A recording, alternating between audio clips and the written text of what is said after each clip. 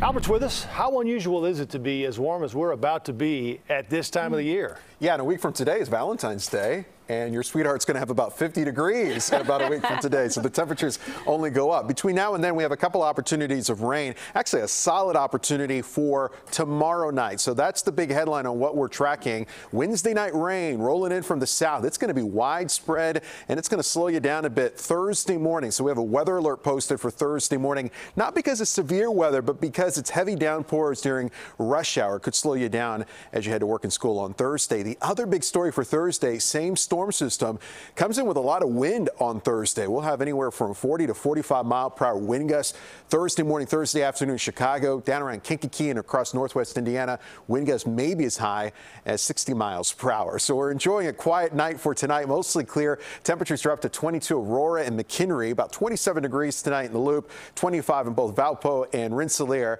And after a chilly start in the 20s, we climb back in the low 40s in the afternoon. More cloud cover, though. We'll call it mostly cloudy with a breeze out of the south. Now, the big weather maker tomorrow night into Thursday, tonight is spinning right on top of New Mexico. Moves into the Plain States tomorrow, and then tomorrow night into Thursday, it moves into the Midwest, grabs a lot of moisture from the Gulf of Mexico, and that's why we're expecting some heavy downpours out of this thing. So let's take you hour by hour. Again, tomorrow morning, a couple of clouds, temperatures in the 20s, and it's actually a really nice day tomorrow. For February standards, above average by 10 plus degrees in the low 40s in most spots, and mostly cloudy but dry tomorrow afternoon.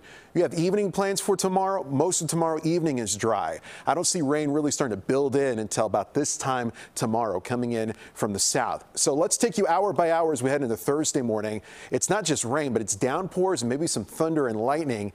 And even though at this point no severe weather is expected, ponding on the roadway again is going to cause some travel issues for your Thursday morning at 6 a.m. and temperatures well above freezing. But that area of low pressure pulls in some colder air.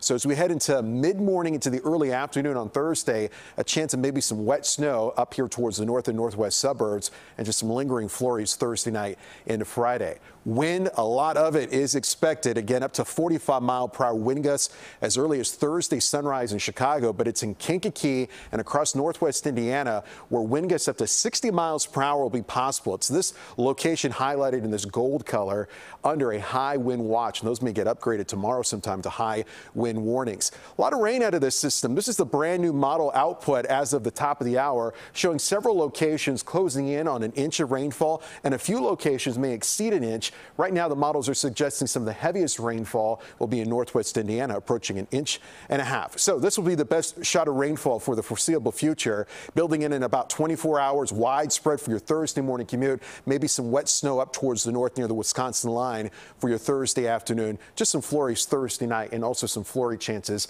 as we head into Friday at 34 degrees. The weekend, not bad.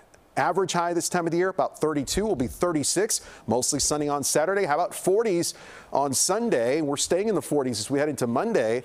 And sweetheart, there's your Valentine's gift. I'm talking all three of you. 50 degrees on Tuesday. That's well above average by nearly 20 degrees this time of the year.